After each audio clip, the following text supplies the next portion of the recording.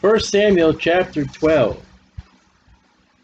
And Samuel said unto all Israel, Behold, I have hearkened unto your voice, and all that ye said unto me, and have made a king over you. Now it's their request. They wanted the king. I know God brought Saul, but God would never brought Saul if they didn't say, hey, we want a king. So later on, when you say, well, Saul was the people's choice and David was God's choice, it's the fact is that they requested to have a king. And now behold the king, there he is, Saul, walking before you. And I am old and gray-headed. And behold, my sons are with you. Chapter 8, verse 3. About his sons. Chapter 8, verse 3, and his sons walked not in his way, but turned aside after lucre, and took bribes, and perverted judgment. I don't know why he mentioned them.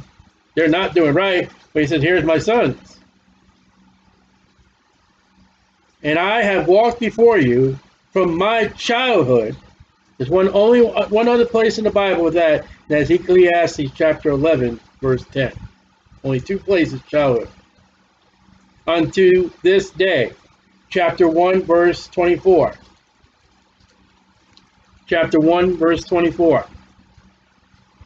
Because I've been since childhood. When she had weaned him, she took him up with her, 3 bullocks, 1 ephah of flour, and a bottle of wine, and brought him into the house of the Lord in Shiloh, and the child was young. So Samuel has been at that tabernacle before Eli since the day he's been weaned. From off his mother's breast, carrying him to the tabernacle, having him walk, he's been there with God.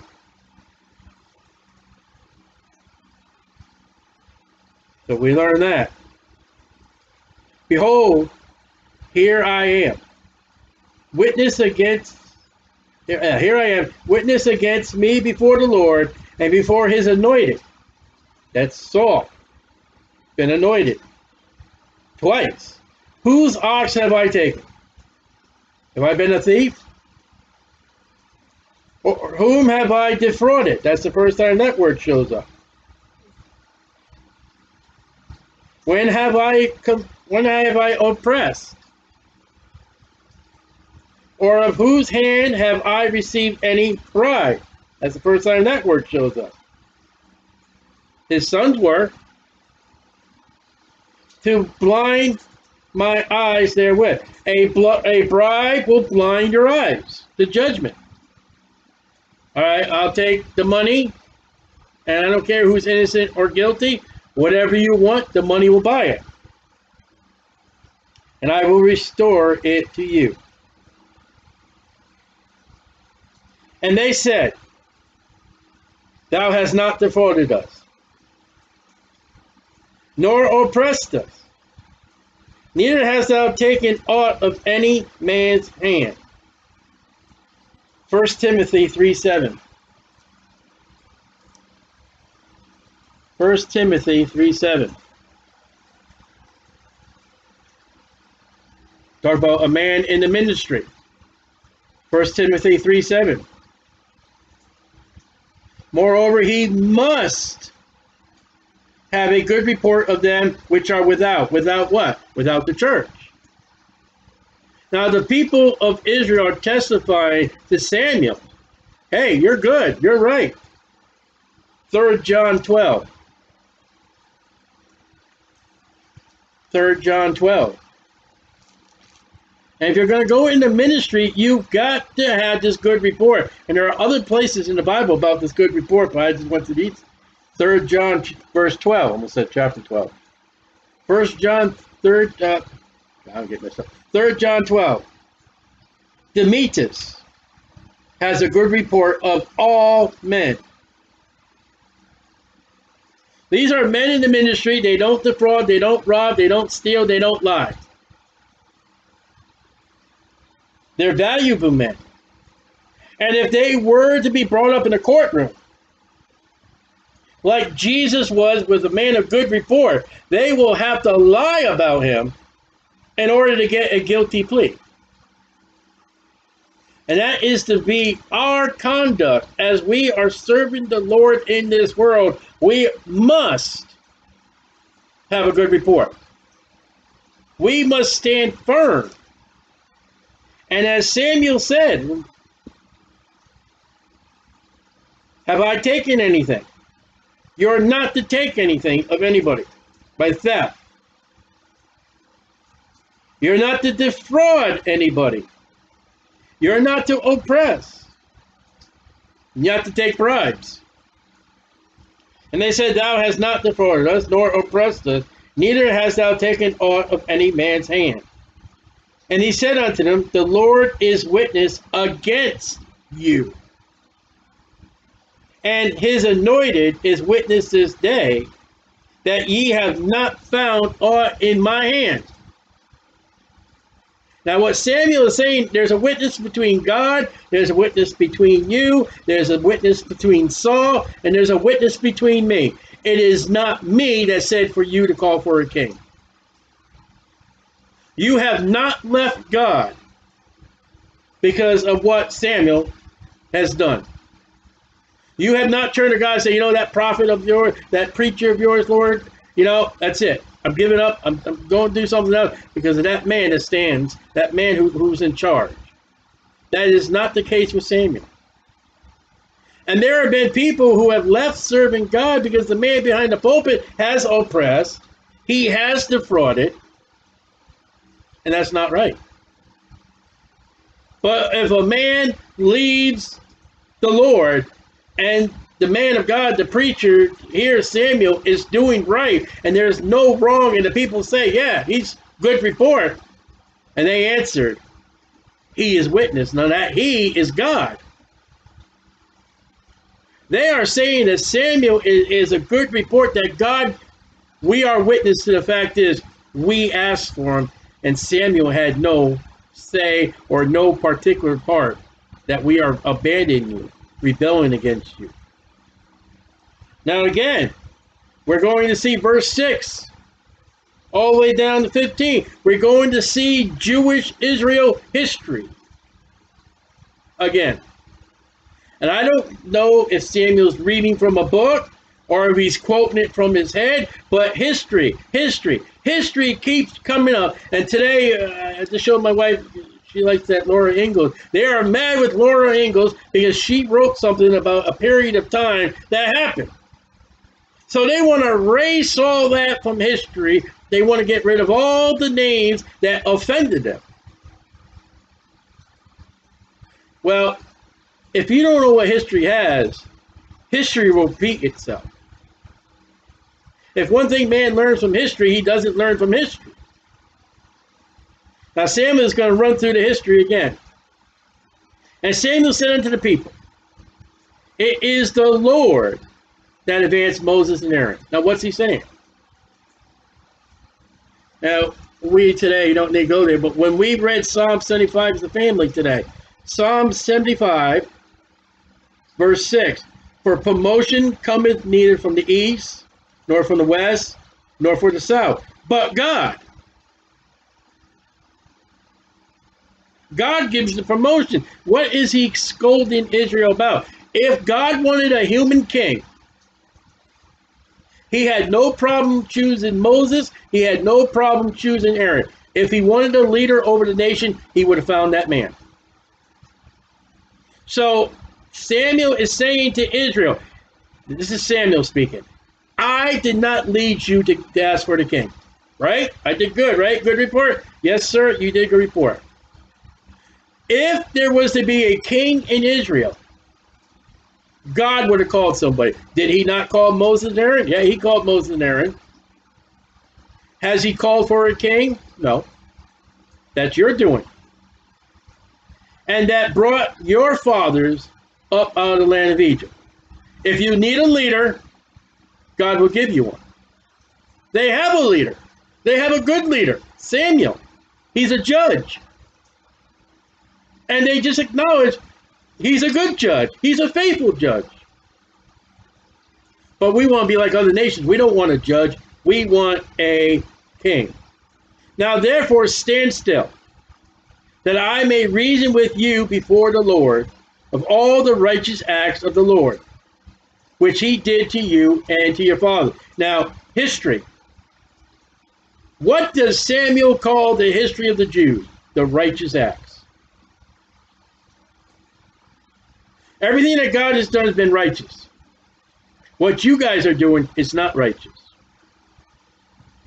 When Jacob was come into Egypt, Genesis, end of Genesis, and your fathers cried unto the Lord, then the Lord sent Moses, Exodus, and Aaron, which brought forth your fathers out of Egypt, and made them dwell in this place. Look at it. Look at we're going right from Egypt right into the promised land. Condensed. Very short. And when they forgot the Lord, their God, he sold them into the hand of Sisera, judges, captain of the host of Hazor, into the hand of the Philistines, judges, into the hand of the king of Moab, and they fought against him. And they cried unto the Lord and said, we have sinned, because we have forsaken the Lord, and have served Balaam and Ashtoreth. Now look at the history he's recalling. He's recording the history of the children of Israel when they defiled God and went against God, as they're doing now. Balaam and Ashtoreth, judges, but now deliver us out of the hand of our enemies, and we will serve thee. And the Lord sent Jerubbaal, Judges 6, and Bedam and Jephthah, Judges 11, and Samuel. God sent me. Samuel's a judge. People, you had a leader. Me. How did I defraud you? You didn't defraud. How did God defraud you? Samuel, and deliver you out of the hand of your enemies on every side, and ye dwell safe. So what's the problem? And when ye saw that Nahash, the king of the children of Ammon, came against you, chapter 11, 1 Samuel, and you said unto me, nay, but a king shall reign over us, when the Lord your God was your king, theocracy, when a God and priests are in charge of the government. That's where they say church and state.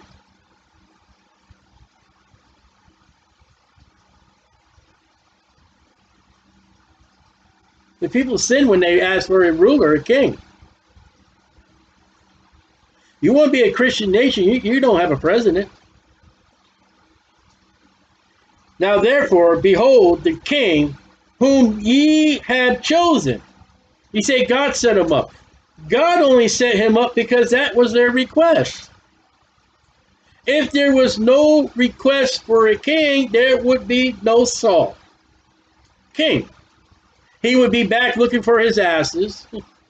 He'd be back in his father's house tending to his asses. He would not have been anointed. There would be no leader but God. And when Nahash came, they would not turn to Saul, they would turn to God. And whom ye desired, we want a king. And behold, the Lord has set a king over you. Monarchy. Monarchy. If, conditional. That's free will. If. You don't have to. You may not. God gives a free will. If, in the Bible, violates the teaching of Calvinism.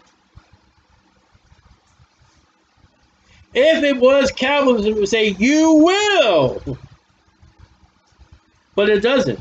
If ye will fear the Lord and serve him, conditional, and obey his voice, and not rebel against the commandment of the Lord, then shall both ye and also the king that reigneth over you continue following the Lord your God. Then you know it doesn't happen.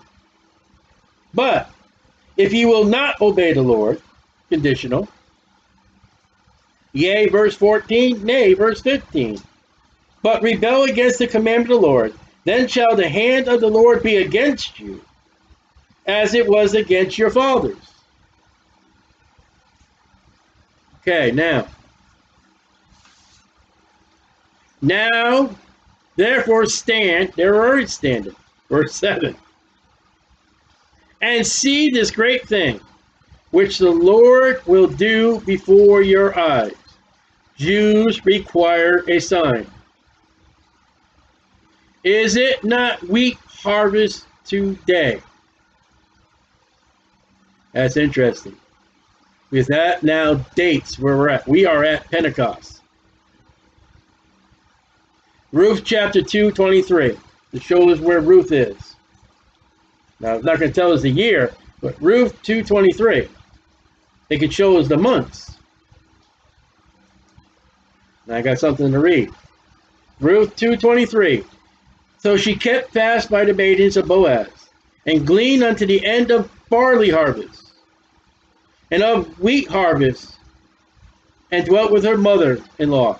Barley harvest comes first, then the wheat harvest. So, Pesach, or Passover, which marked the beginning of the barley harvest. The Passover is when Ruth chapter 2. The practice was to cut the first sheaves of barley the day before Pesach, or Passover, and to bring an offering from the early harvest on the second day of the festival, with 7 days. Until this was brought, it was forbidden to eat from this new crop. All right, so now the correct time to cut wheat is 50 days after the barley is ripe. 50 days after the Passover is Pentecost. Therefore, it was natural to count 7 weeks of 7 days. Where have I heard that before? 49 days from the time of barley harvest to the wheat harvest. And they call this the counting of the Omer.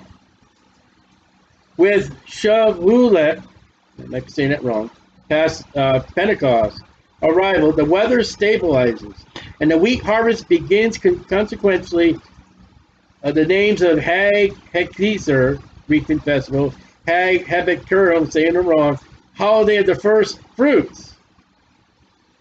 So we are at, if it's the day of harvest of wheat, we are in the Pentecost season. Now, I will call unto the Lord, and he shall send thunder and rain, that ye may perceive and see that your wickedness is great, which you have done in the sight of the Lord, in asking, that's the first time that shows up, for a king. Now for me, Samuel said, I'm going to ask for a thunderstorm. I'm like, yeah, all right, cool, let it come. But this is not the time of thunder and rain. God has organized and established proper season, and you can look them up online. It's very interesting. There is no rain, there is no thunder in this time of Pentecost or the wheat harvest at all. So what Samuel's doing, the sign is, I'm going to cause something to happen that will never happen, that has not ever happened. It's a sign. It's like Elijah calling down fire upon that offering. So Samuel called unto the Lord, and the Lord sent thunder and rain that day. And all the people greatly feared the Lord and said, why? It has never rained and thundered on heat. This is not the time. I guess God is angry with us. I guess Samuel is right. It's a sign. So Samuel called unto the Lord, and the Lord sent thunder and rain that day. That day. Probably Pentecost. If not, they're around. And all the people greatly feared the Lord and Samuel. And all the people said unto Samuel, pray for thy servants unto the Lord thy God, that we die not. This is so unusual. God's going to kill us. Now it said thunder and light. I mean, it says thunder and rain. There's no lightning. Thunder's not going to kill you. The crop needs to be completely dry The crop? in order to harvest it. Yep. It will mold and they'll starve. Yeah. Also, another place in the Bible says that God thundered upon them and they died. Their crop can be ruined. Who knows what this thunder is going to do with the history that has already been told? They now realize they're in trouble. Pray unto thy servant. Like I said, my wife said, there's damage of the crops. Evolution, had all the conditions right to do. I don't believe it. This is God's land. God knows what the crops need and what the crops don't need. They don't need rain. Pray for thy servant, the Lord thy God, that we die not. For we have added unto all our sin this evil, to ask us a king. God was to be their leader. And Samuel said unto the people, fear not. Ye have done all this wickedness. What's the wickedness? Asking for a king. Taking their reliance off of God and putting it on a man. Yet turn not aside from following the Lord, but serve the Lord with all thy heart. And turn ye not aside, for then shall ye go after vain things, which cannot profit nor deliver, for they are vain. You don't serve God, you're going to serve something that's worthless. For the Lord will not forsake his people for his great name's sake. Now you got that? There are people that say God's all finished with the Jew. According to the Bible, God says that Jew is all. Now, God may send some off into hell. God may discipline some of them. When God's angry with them, as a father, he's going to scold his children. But he's not ever done with them. For his great name's sake. As long as God is the God of Abraham, Isaac, and Jacob, those are his people. Because it has pleased the Lord to make you his people. Moreover, as for me, Samuel, God forbid that I should sin against the Lord. And ceasing, that's the first time that word is mentioned, to pray for you. All right? Ask your pastor if he prays for you. I don't know. Hey, pastor, when's the last time you prayed for my family or me? Because the Bible records it's a sin for the leader of the people not to pray for them. It's a sin for us Christians if we don't pray for other Christians. It says right there, I should sin against the Lord in ceasing to pray for it. If you stop praying for somebody, if you don't pray for anybody, that's a sin. But I will teach you the good and the right way. That's what a pastor is supposed to do. Supposed to pray for his congregation, and he's to show them the good and the right way. Now, will you follow? That's an if. Only fear the Lord and serve him in truth with all your heart, for consider how great things he has done for you. I wonder if it's still raining. But if ye shall still do wickedly, free will, the choice is, ye shall be consumed, both ye and your king. And he is. And it looks like Saul's kind of weird. The statements that are made, we'll talk about that later when we get there, but under the law, he goes to hell.